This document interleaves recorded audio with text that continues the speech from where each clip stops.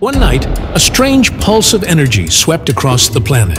When AumSum opened his eyes the next morning, something felt different. As he sat up and swung his legs off the bed, they just dangled. He tried to stand, but the moment his feet moved toward the floor, a powerful force pushed him back up. Confused, he tossed a sock toward the ground. It never landed. The ground was repelling everything. Outside, the entire world had gone airborne. People were clinging to balconies, furniture floated mid-air, and cars had crashed into overpasses. No one could touch the ground, not even animals or trees. Thinking fast, AumSum tied bedsheets into a rope and climbed out of his window. He leapt from the balcony to the treehouse to the rooftop. Beneath him, roads were empty, and food trucks floated upside down.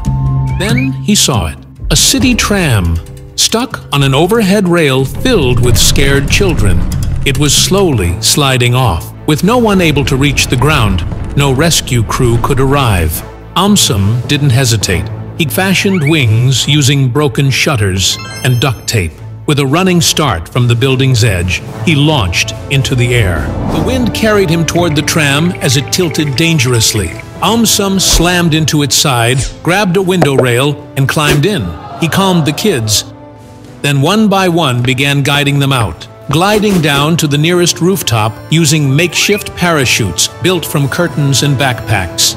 As the last child slid to safety, the tram lost grip and tumbled. AumSum, still inside, jammed a fire extinguisher into the emergency brake, slowing it just enough to leap out and land on a passing billboard. AumSum had once again become a true hero.